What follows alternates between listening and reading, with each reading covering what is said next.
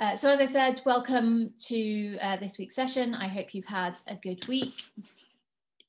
So just a recap of what we were talking about last week. So the first part of the session last week, we went over some information about the Grove board, the microcontroller and the XOD software, just to get us an introduction to those things.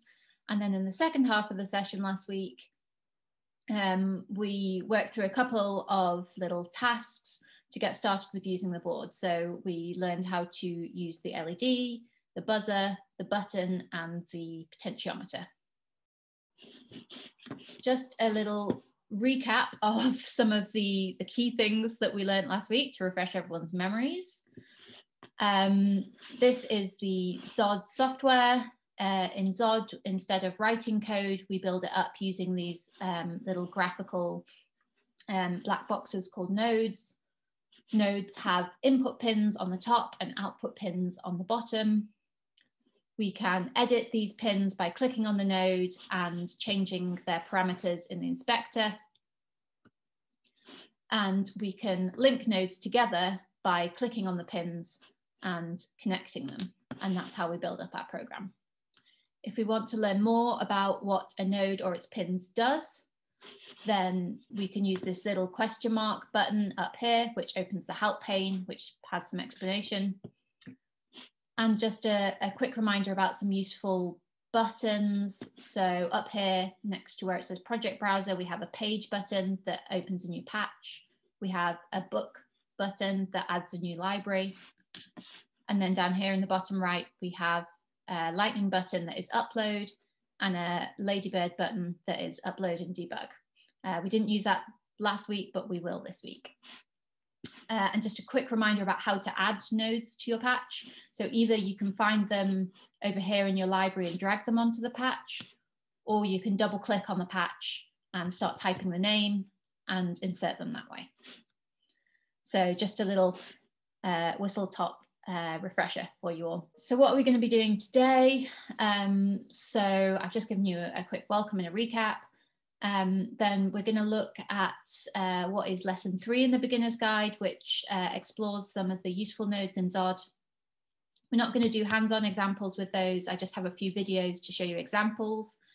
But if you want to go back and work through those tasks yourself, they are all in the beginner's guide as kind of step-by-step instructions. So you can go away after the session and practice with those if you like. And really the reason for that is to save time so that we can get onto the interesting stuff, which is this lesson 4, building devices. We're going to learn how to build our own node in XOD, which is really useful. It incorporates some of the more complex things so you can get a bit of an idea of, you know, other than just turning on an LED, what is actually possible. And that is we're gonna do that so that we can learn how to use the OLED screen on the board, which is really useful and also quite cool. And then if we have time, I'll just kind of set you a little mini challenge in your breakout groups to see if you can come up with some interesting ideas about what kind of things you might be able to build with this board, what kind of things you might be interested in doing with this kind of hardware in future. Down to some useful XOD nodes. The first ones I'm going to show you are tweak and watch nodes. And these are some of the most useful nodes in XOD because what they do is they let us edit and watch what's going on in our program in real time. So last time when we were changing things around, every time we wanted to change something, we had to change something and then upload the program again. So tweak and watch nodes let us cut out that step. We can just upload them and then we don't have to upload them again to start changing things and editing things in our program. So this is what they look like. On the left here are a number of tweak nodes. For example, we can use tweak nodes to change the parameters of an input pin whilst the program is running. And then on the other side, we have a watch node. So we connect these to output pins instead of input pins, and they let us see what is happening on that output pin. There are a number of different tweak nodes. We talked last week about the different data types in XOD, so Boolean, string, number, and that they all have their own color. So basically you just have to connect the right type of tweak node to the right type of pin. So if you have a Boolean pin, you connect it to a Boolean tweak node. If you have a number pin, you connect it to a number tweak node. And then once we've connected a tweak node to our pin, when we upload the program, we can click on the tweak node, and over in the editor, we can edit the parameters whilst the program is running. So things will happen in real time. If you update something in a tweak node, it'll update on your board, it'll update in the program. Then over here on the right, we have a watch node. There's only one type of watch node. You can connect it to basically any output pin to watch the output of that pin. So, you know, you can connect it to a sensor node to watch the output of a sensor or something like that. There's only one type of pin that you can't connect a watch node to, and that's a pulse pin. There is a way around that, and I'll show you an example of that in a minute. So I just have a little video here with an example of using tweak and watch nodes, just to let you know that the example I'm using here, this node DHT11 hygrometer, this represents the temperature and humidity sensor on the board. So all I'm going to do is connect a tweak pulse node to the update pin, and I'm going to connect a watch node to each of the outputs. So temperature output here and humidity output here. And what that's going to let us do is basically send a pulse telling it when to update, so that every time I tweak this node, it will take a reading and I can view it down here. So if we just watch the video, I connect the tweak node to the update pin, and then I connect the two outputs to watch nodes. I expand the watch nodes. Just a little note on that. You can see the little solid triangle in the bottom right hand corner of the node. That just means that you can expand the node outwards. It doesn't really affect the node at all. It just means that it has more space. So, you know, if you're watching like a long string of characters, you might want to expand it so you can make sure you can see all of that. Play the video again. And then I set the hygrometer node, it's connected to port D3. And I make sure I click this little one down here, the Ladybird upload and debug. It opens the same screen as before. You should have still set the same board model and serial port as before, but make sure that they're set correctly. And you can see it just has ticked this little box here that says debug after upload. And all that's going to do after it's uploaded your program is going to open up the Zod debugger or simulator, and that's going to let us tweak the tweak nodes and watch the watch nodes. I'll play it again.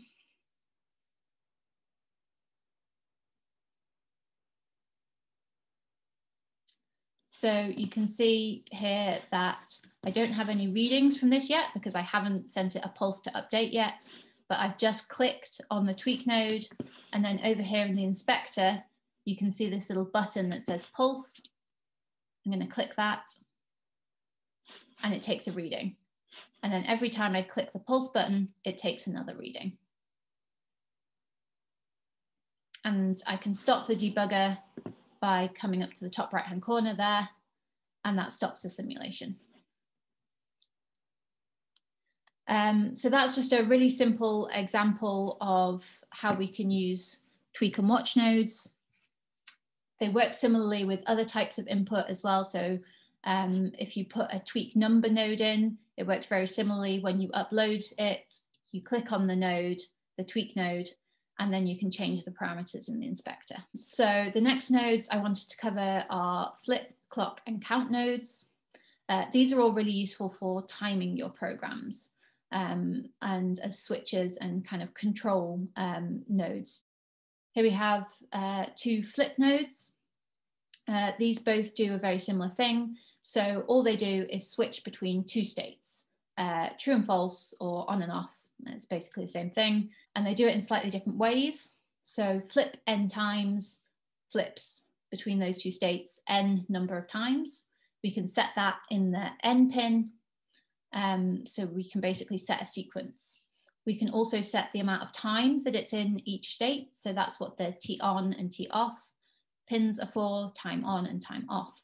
Flip-flop pin is similar in that it switches between two states, but this actually does it when it gets a pulse. So that TGL, toggle pin at the top, if we connect something to there that sends a pulse, every time it receives a pulse, it will switch between on and off. That's really useful, for example, as a switch. So you could connect it to your button so that every time you press your button, it would turn the program on or off. Then we have the clock node here. This is another way of controlling timing. It essentially just sends pulses at regular intervals. So we can set the interval using this ival pin. At the moment, it's kind of default set to 1 second. So it will just send a pulse, a regular ticking every second, but we can make that every 2 seconds or every 1/10 of a second, whatever we want. Finally, we have the count node, which is almost the opposite of a clock node.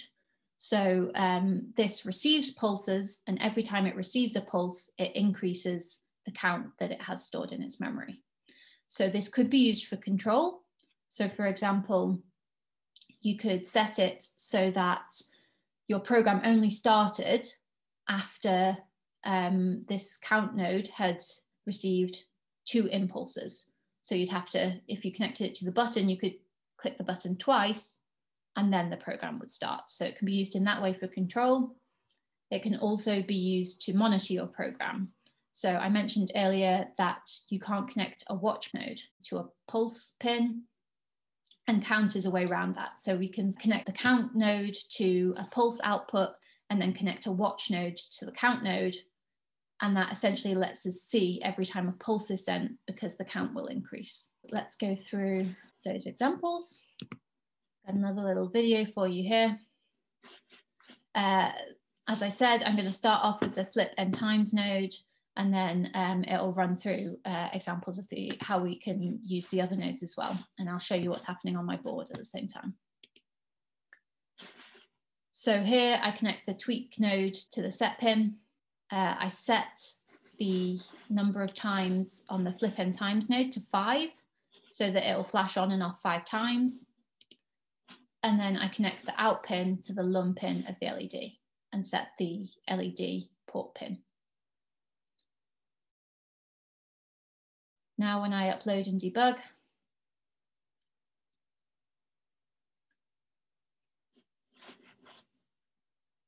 you can see what happens. Down here in the bottom right, you should be able to see what's happening on the board at the same time. I click on the tweak node, and when I press the pulse pin, it sets off the sequence. And my light flashes on and off 5 times. And then I'll stop it. Just before we carry on, the next thing I'm going to do is switch out that flip n times node for a flip flop node, just so that you can see how that differs.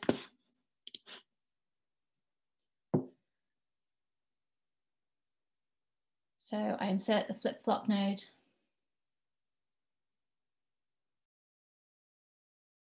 Connect the output to the LED LUM pin and the tweak node to the toggle pin. Upload and debug.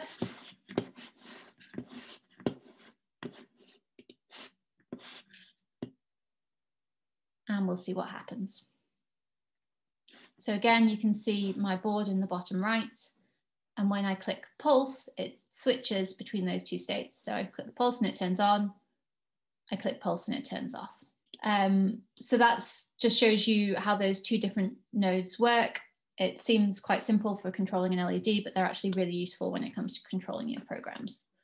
The next thing that is on this video, I'm just going to show you is now, instead of tweaking that flip-flop node, what I'm going to do is add a clock node to that top. So we talked about how that basically will create a regular ticking that will flash the light on and off.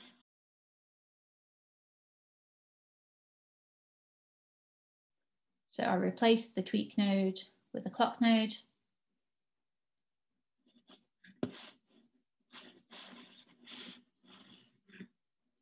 And then the other thing that I'm going to do with this is, as I mentioned before, we can use a count and a watch node to monitor the program. So I'm going to do that as well at the bottom.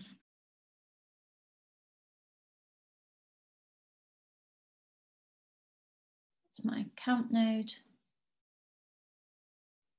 Connect that to the LED done pin, and then I add a watch node.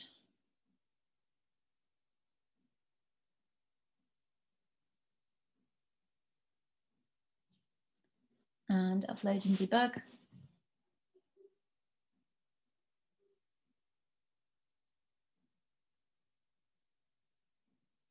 And we can see what's happening on my board. So because it's on that clock node rather than a tweak node, it started straight away. And you can see that every time the clock pulses every second, you can see the count increase on the watch node, and you can also see the LED switch between on and off. So that's an example of those nodes. Again, you don't need to kind of remember all this. It's just so that you're aware of the kind of things that you can do. And then you can go back and work through the tasks if you want to practice them yourself. The final nodes that I wanted to mention are a couple of formatting nodes, concat, join, and format number nodes. These are really useful, obviously, for biological devices, because we usually have data that we want to kind of format and maybe store, maybe send somewhere else. So just take a quick look at these. So the first two, concat and join, are very similar. They're basically used to combine strings so that, for example, we can add units to a sensor reading, which is what we're going to do in a second. Both of these nodes are variadic. So what that means is this little white tab on the right-hand side here.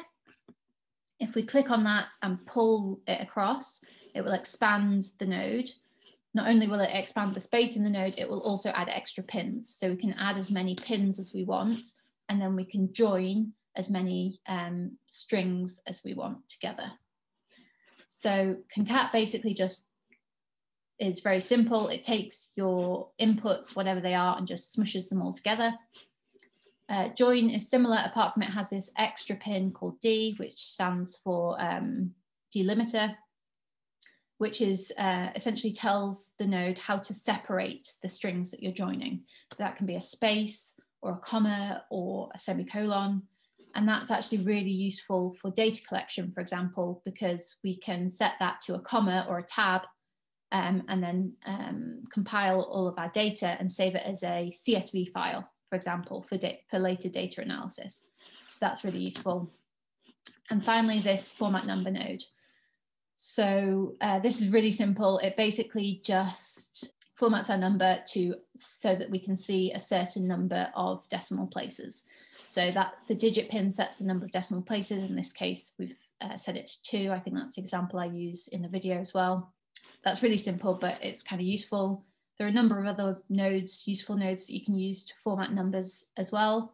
I haven't gone through them in this presentation, but there is a note about them in the beginner's guide if you're interested in that. So another video example, this time I'm using the this barometer thermometer node, represents the air pressure sensor on the board, which can measure both air pressure and temperature.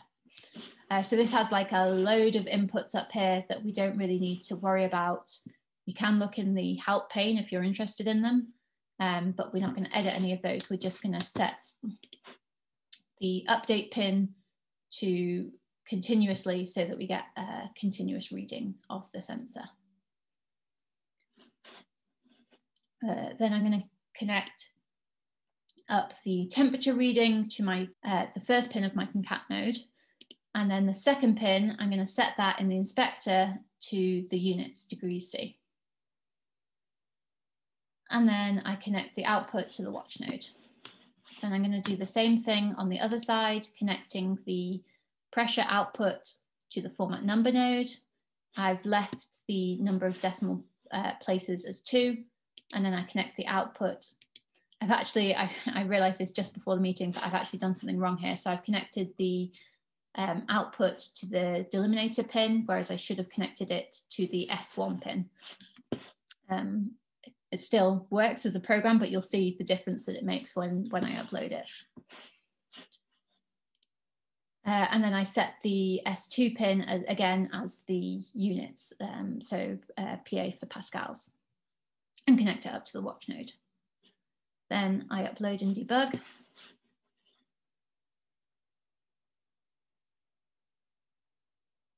You can see that because we set that update continuously, I'm getting continuous readings on these. So I get my temperature with its units, I get my pressure with its units. You can see that because I put the output as a delimiter rather than as the first input value, I don't have a space between these two, but if you set it up properly, you would. So sorry about that. Great. So that's just a few examples of some nodes that I found really useful during my kind of learning of Zod, and that I thought would be especially useful when it comes to building the kind of devices that we might be using in biology labs or field work, so sensors, things like that.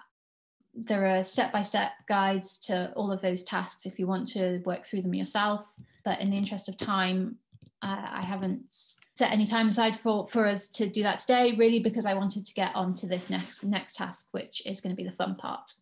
This is the start of the building devices chapter in the beginner's guide, which is all about creating new nodes. So that sounds kind of hard, given that this is only your second session using Zod, but it's actually really easy. It's essentially the same as creating any other patch. And then all we do is add some of these nodes. So these are terminal nodes, inputs on the top and outputs on the bottom.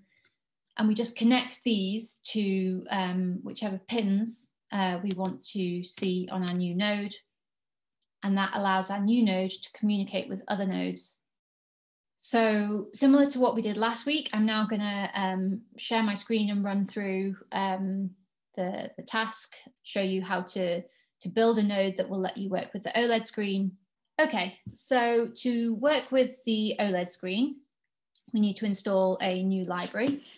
Like we did last time, we use this little button here, and the library we want to install is called Wayland/SSD1306-OLED-I2C. Very catchy name. So I already have this installed, but you guys will need to install it. So you just type this in and double click on this one here, and that will install the library for you. Just to show you where it is, you can see here, it has a lot of nodes for using the OLED screen. And I'll just show you how we put that together, because this is essentially a library of different nodes that will help you do different things. But we still have some stuff to piece together to actually get it to do what we want it to do. So the first node that we're going to insert is this one, which is a node that actually represents the device itself. So we can see here, this has several input pins. It has width and height, which is the width and height of the screen in pixels. That's correct. On our screen, it's 128 and 64. It has a reset pin, which I believe is if the OLED display has a reset button on it, which ours doesn't, but some of them do, I think. And then it has address. So if you can cast your minds back to last week when we talked about the types of pin on the microcontroller, I talked about analog pins, digital pins, and I2C. And that I2C is essentially a specialized form of digital communication where you can have multiple devices connected to one pin, but you can tell them apart by giving them a name or an address. So that's exactly what we've got here. The OLED screen is an I2C device, so it has an address, and this is correct. For the one on our board, it's 3CH, so we'll leave that as it is. The other two nodes that we always need to use when using this library and the OLED screen are clear display here So that's one of the first things that we want to do when we're using this device, is make sure that the display is cleared before we load anything onto it. And then the other one that we want to use is called send buffer to display. So what this does is actually the nodes that we'll use to draw things on the screen. So you can see there's several here: draw rectangle, draw text. They save to the memory, your microcontroller memory, what you want done, but they don't actually send it to the OLED screen until you use this send buffer to display node. So this is really important. So whenever you're using the OLED screen, you need a node to represent the device, a node to clear the display, and a node to send whatever you've done to the display. And then we're going to put whatever it is we actually want to display in between these two. So what I'm going to show you how to do is make a node that writes a line of text to the display. So if we take this node called draw text and pop it in here, we can set the pins now if we want to. So X and Y are coordinates where the text is going to start on the screen. I'll leave that at 0, 0, so the text will start in the top left-hand corner. The text pin is obviously where we can input whatever text we want displayed. I'll test it out with the word hello. The size pin sets the font size. So for some reason this is as a byte rather than a number, but essentially it just 0, 1, 0, 2, 0, 3, 0, 4, increasing sizes. So I'm going to set that to 0, 3 for kind of medium-sized text. The color pin sets color, obviously. The OLED has two colors, it's monochrome, so black and white. We'll leave that as 1, which is white text. And the wrap pin says whether the text is wrapped within the screen or not, so we'll leave that as true. There's one final node that we're going to add to this patch, and that is the, let me find it, rotate display node. I'm going to put that up here. So this lets us set the relative rotation angle of the screen, and what we want to set that to depends on, you know, how our screen is installed. 0, 1 is the default, 0, 2 rotates at 90 degrees, 0, 3 rotates 180, and 0, 4 rotates at 270.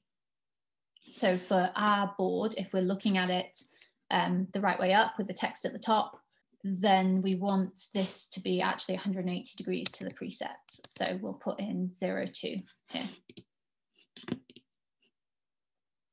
Okay, hopefully that all makes sense so far. Now we need to connect all these up. So the first thing that we need to do is actually connect this node representing the device to each of these other nodes, so that each of these nodes knows what device it's actually talking to. So that's fairly simple. They're all connected there. The next thing that we want to do is essentially set up a sequence so that the program runs through each of these nodes in succession. So first it sets the rotation angle, then it clears the display, then it draws a text, then it sends that information to the screen. So to do that, we're going to use these update and done pins on each node. We're going to set the first one in the sequence, the rotate display, to on boot. So every time we load this program, it will start this sequence off. Once that's done, we connect it to the update, so this one will start. Once that's done, we connect it to update on the next one, so this one will start, and so on until we have them all connected up in sequence. So just as a simple patch, I'll basically show you how that works on my screen.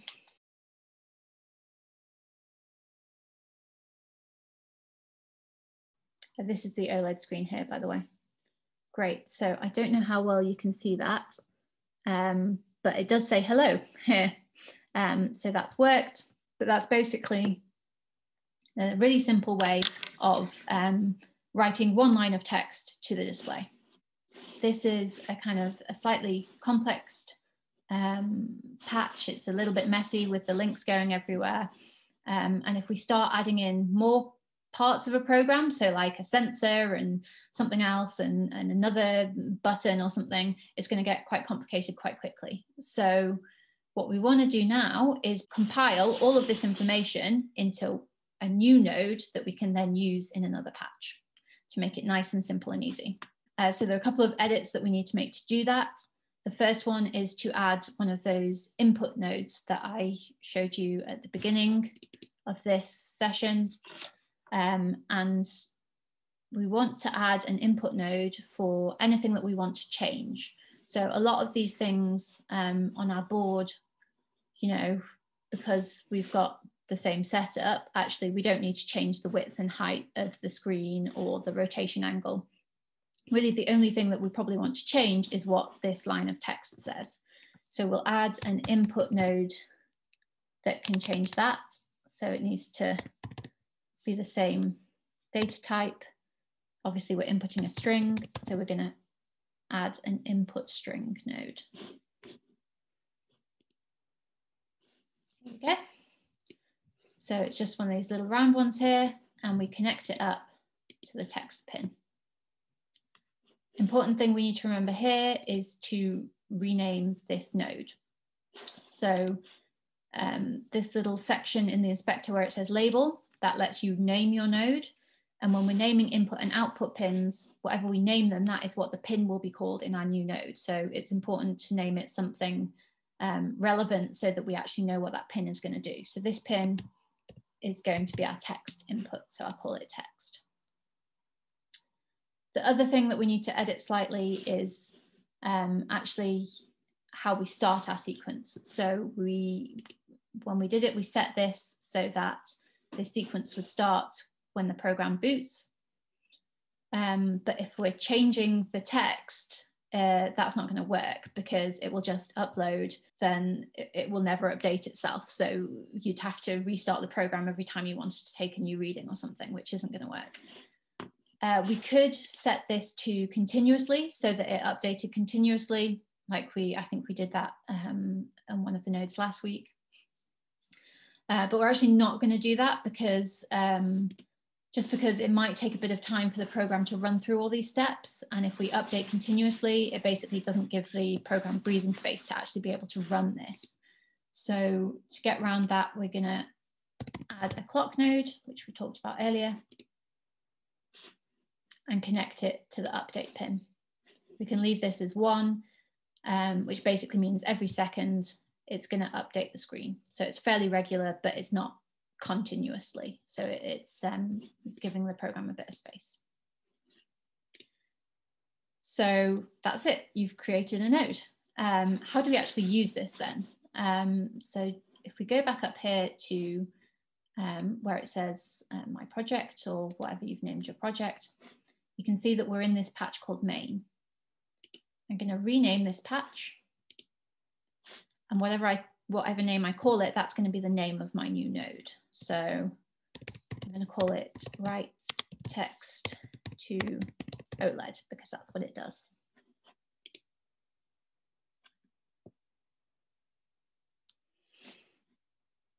Great. So you can see this patch is now called write text to OLED.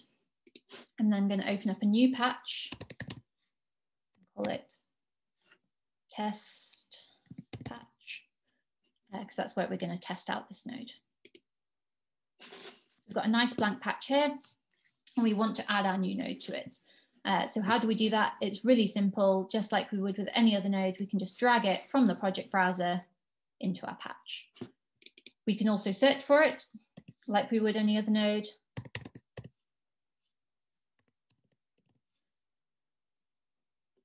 Here you go.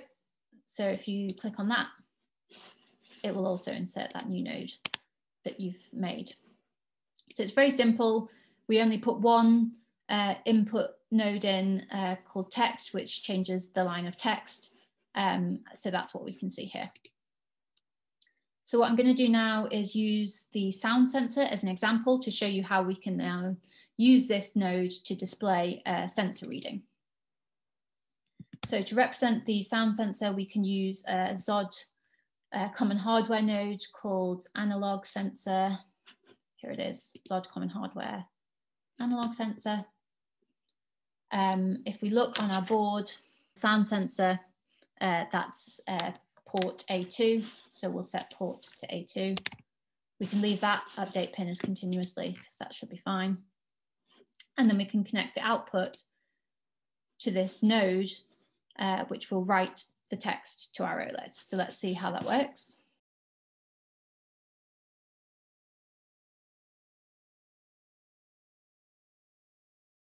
You can see that it's still displaying the old text because I haven't uploaded anything new yet. And then as it uploads, I'll get some flashy lights down here.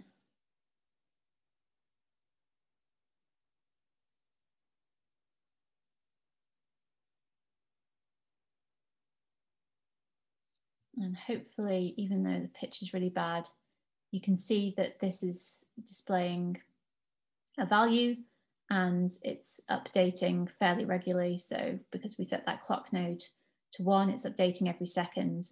So it's making some changes. So that's great. But actually, what if we want to make a node a bit more interesting than just having, one input? Make it look a little bit more like the kind of nodes that we're used to.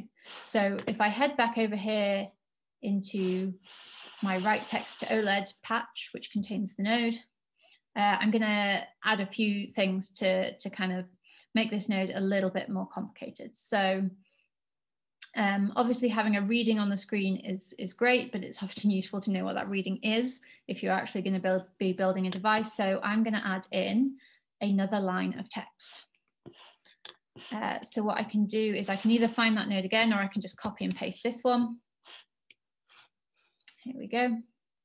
Add it in here. We said that anything that we want displayed on the screen has to come in between these two nodes, clear display and send buffer to display. So I've added it in here. I'm also going to shuffle this down a bit so that I can fit in another input node here. Copy and paste that and connect it to this one. So we'll now have 2 input pins, 1 for each line of text. You can see that these input nodes, they've turned red. That's because they're called the same thing, and you don't have 2 input nodes called the same thing because that would confuse the program. So we need to call them different names. I'm going to call this one line 1, and I'm going to call this one line 2. So we now have 2 inputs. The other thing that I'm going to change on this second draw text node is the position of the text. So if I left these both at 0, 0, you'd get 2 lines of text on top of each other, which isn't what we want. So I'm going to use this Y pin to shift the line of text downwards. I'm going to shift it by 30 pixels. Perfect. And then we need to remember that we've set all the pins that we need to on here now, but we actually need to connect it up to the program as well. So remember we said that all of the nodes need to be connected to the device so that they know what device they're communicating with, and they also need to be connected in this sequence, otherwise they're not going to happen. So if I delete this one, reconnect these here, and that's great. We'd be ready to go like that. That would be fine. I'm going to add one final thing just to show you how an output works as well. So the output that I'm going to look at is this done pin here. So basically this is going to send a pulse whenever my program is done. So whenever it's run through all of those tasks and it's done, and then it will start updating again. So output pulse, because it's a pulse pin. There we go. So you use an input string to connect to a string pin, an output pulse to connect to a pulse pin, and et cetera, et cetera. Great. So this is going to be basically our final program. we'll take a look at what this looks like now. So we don't actually need to do anything. We don't need to save this or anything. We can literally just go back to our other patch and this node is updated. So before it only had one input, now it has two inputs and an output. And I've just noticed, it's actually quite good to show you. You see here, this output pin doesn't have a name. That's because I haven't called it anything in this patch. So if I go back and give this output a name, I'll call it done. You can see now this has a name here. So great, this is just automatically updated, really simple. We're just going to rewire this now so that we can get it to display what we want. So the first line of text, we want to display the text volume because we're looking at the sound sensor. And then the second line of text, we want to display the reading from the sensor. Then just to show you how this works, I'm going to do the same thing as I did before to be able to watch this done pin and add a count node and add a watch node.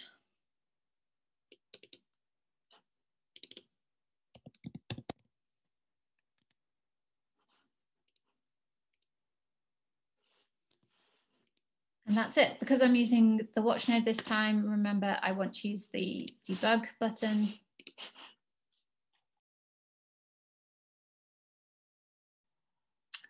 There we go. I don't know how much you can read, but that now does exactly what we expected. So it says volume, and then it has a reading from the sensor. It's updating every second. That's really useful. And then if I minimize this, you can see here, we can see the count increasing every time it updates and runs through the program. So we can monitor it on our screen as well. Great, so hopefully that all made sense. If you have any questions, don't worry, I'll be coming around to help anyone out.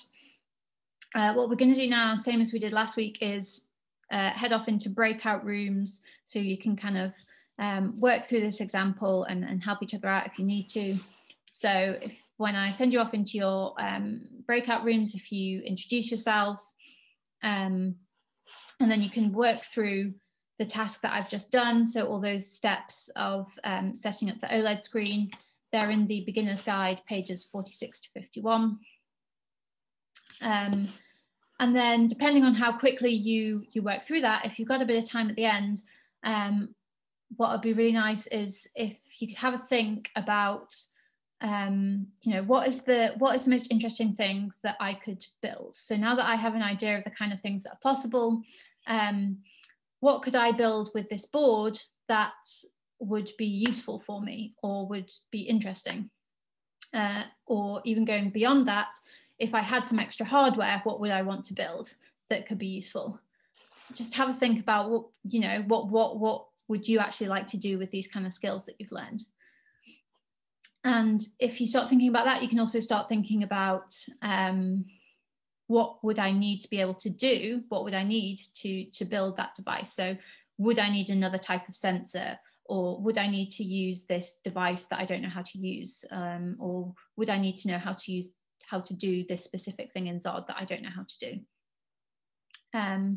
So it can be just a kind of thinking task to get you thinking about that. But if you actually want to get started with building a device and you're actually interested in giving it a go, please feel free to send me an email afterwards and ask those kind of questions, and I can try and help point you in the right direction. So fill in any gaps that you're missing. And that's it for today. Thank you all for coming.